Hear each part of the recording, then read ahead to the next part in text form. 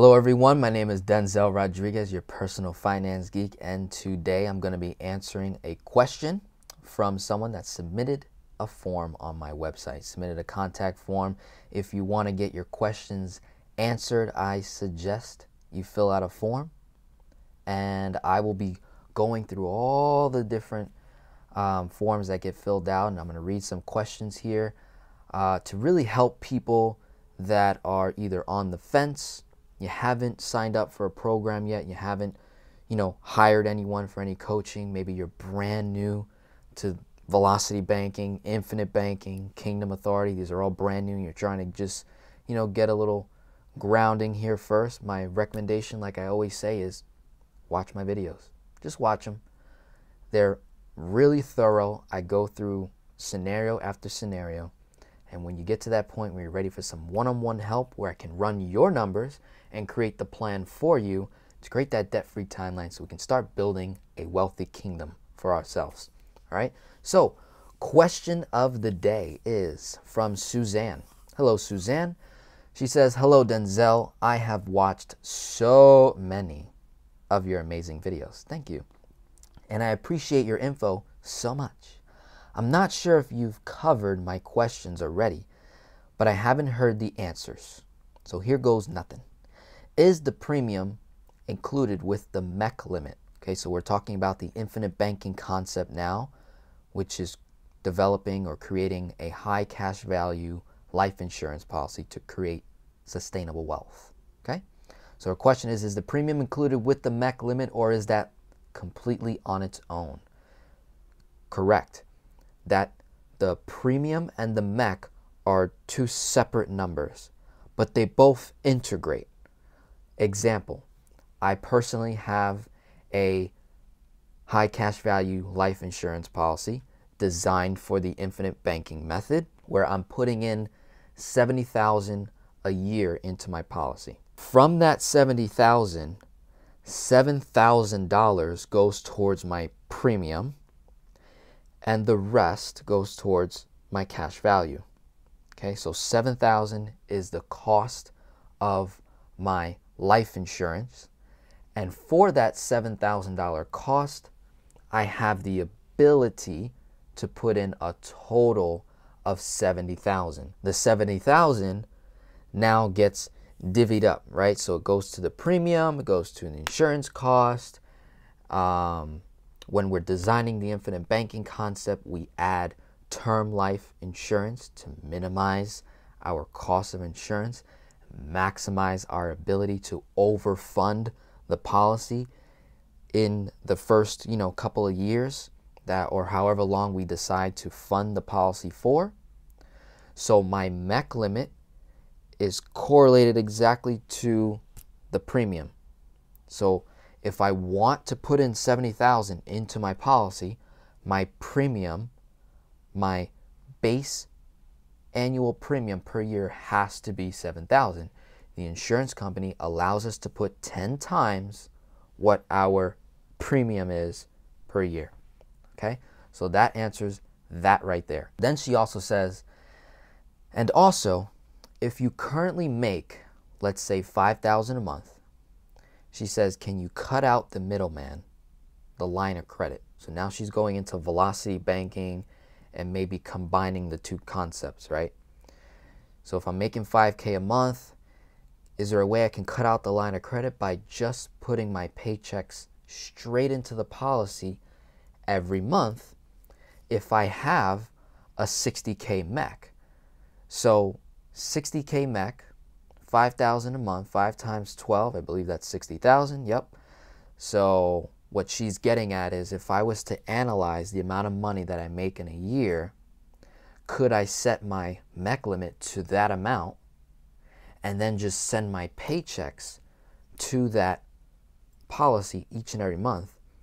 And then she's saying to just pay bills from cash value loans, just borrowing against the policy each and every month.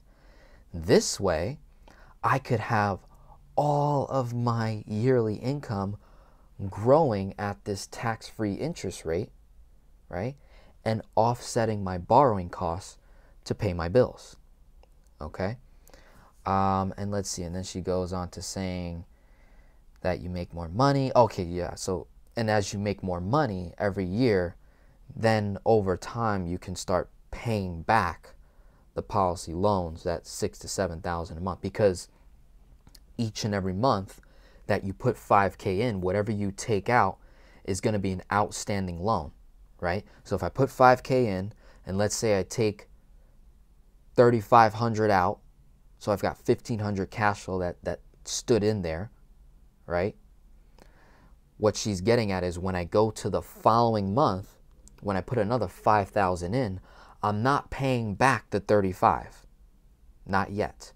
I'm adding an additional $5,000 to the principal of that insurance policy, that cash value. That's what she's getting at. And what she's saying is I can just basically, as long as I have good cash flow, I can offset what I take out. I don't care what the interest rate is being charged on the money I'm taking out, because the insurance company is crediting me a higher interest rate on the money that I take out. All right? So yes, Suzanne, that can work. We don't even have to use the line of credit. There are some cases where we do use the line of credit, and here's where you would get messed up here in terms of your numbers so far. So a couple of things we want to iron out is, first and foremost, you got to remember that from that $60,000 mech, what do I have? A $6,000 cost, right? 6,000 times 10, 60,000. So no matter what, my base premium is 6,000. So that's going to be the first insurance expense that I have to get past. So if I'm making 60,000 a year, and you want to have the ability to put your whole entire paycheck into that policy and have the ability to take money out, you want to make sure that you have initial capital to start with.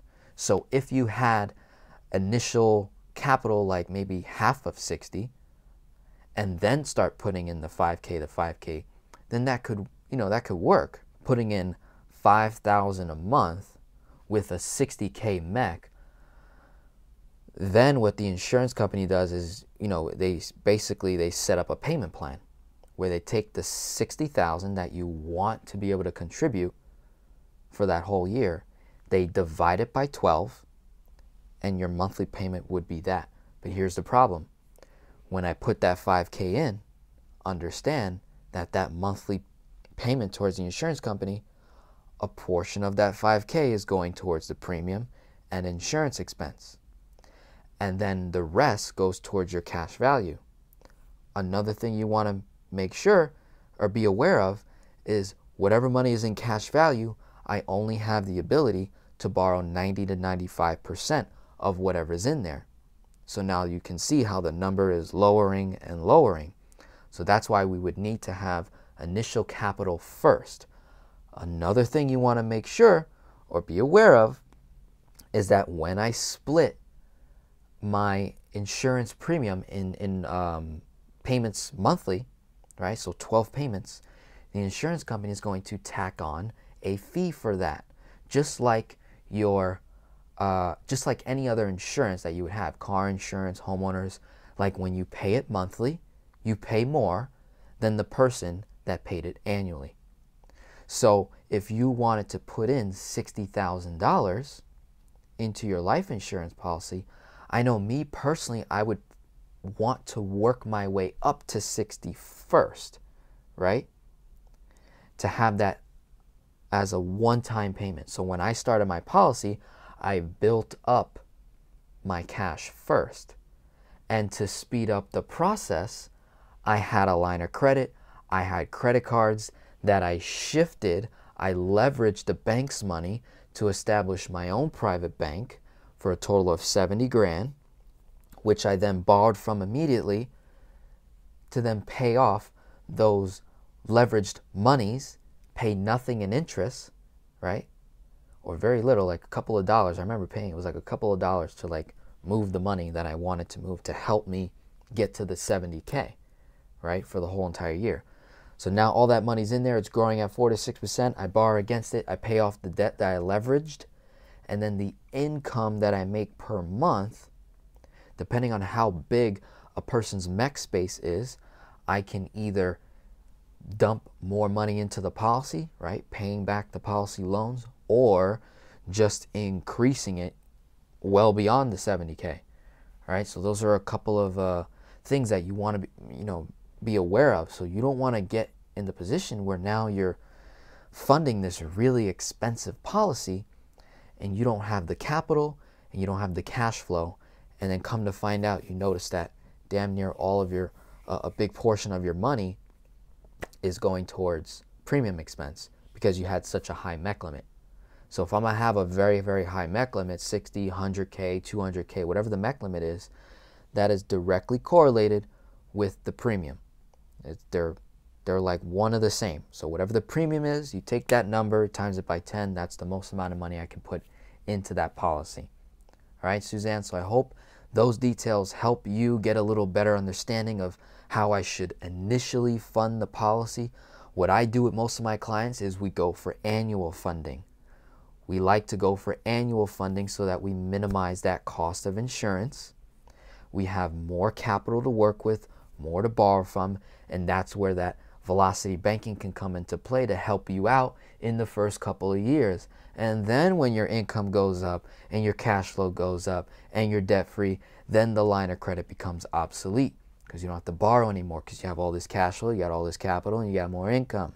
My name is Denzel. Hope you have a wonderful day and God bless.